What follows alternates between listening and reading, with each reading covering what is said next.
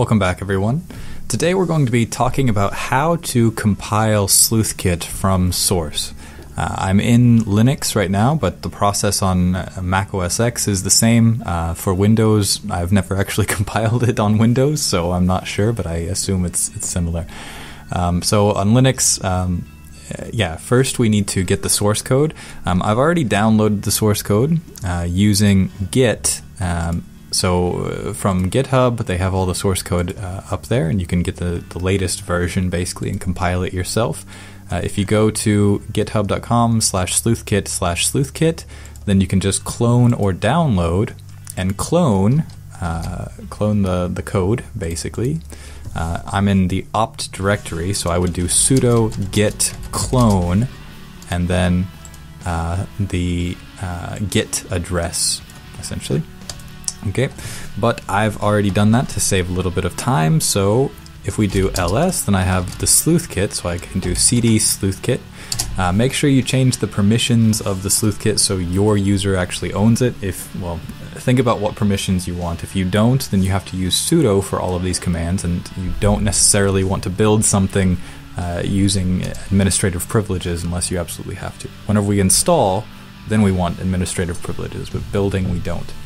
Okay, so I am inside the Sleuthkit right now. I have all of the source code downloaded using Git and GitHub. So now I need to run /bootstrap, right? So bootstrap will basically go through and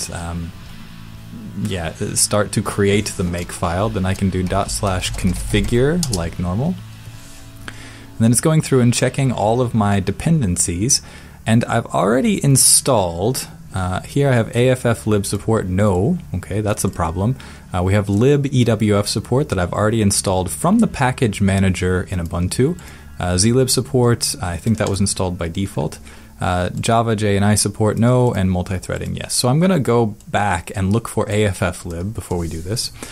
So I can do sudo apt cache search AFF-lib, and let's see what we find. So I see this libafflib-dev, and that's probably what I want. So I want to do sudo apt install libafflib-dev, and let's see if we can get this. Okay, so now it's installed. Now I want to run configure again, so /configure. /configure. Then it does all the checks again.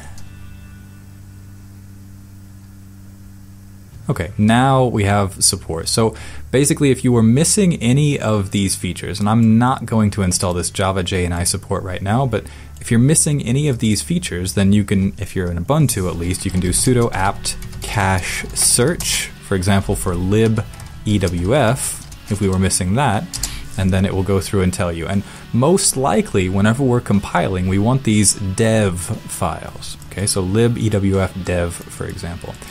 If you don't find the requirements in your package manager, then you will have to go out and manually compile these as well. And maybe you want to do that anyway because in Ubuntu and Debian, I don't think AFF-lib and libewf are the newest versions. So if you need the newest versions of these libraries, you need to manually compile them anyway.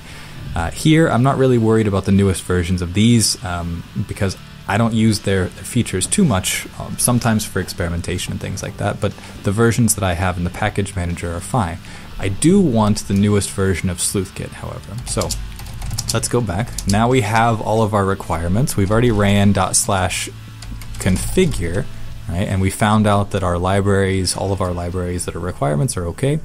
Now I want to run make, and then I have 8 processors.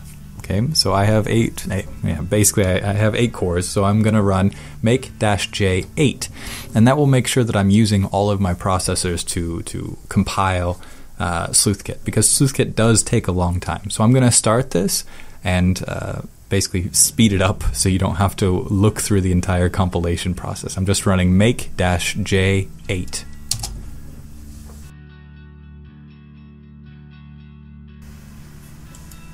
Okay, so now that's done compiling, we want to actually install it. So if I type, for example, right now mmls, which is a Sleuthkit command, it says, okay, it's not installed. You can install it from your package manager.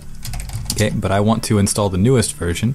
So we need root, or we need administrative privileges to install the program. So we can do sudo make install. Okay, so sudo make install, now it's installing. Then if I run mmls -V, then I can see the Sleuthkit version 4.3.1. Okay, so now we have the Sleuthkit installed. That's it. Thank you very much. If you like this video, please subscribe for more.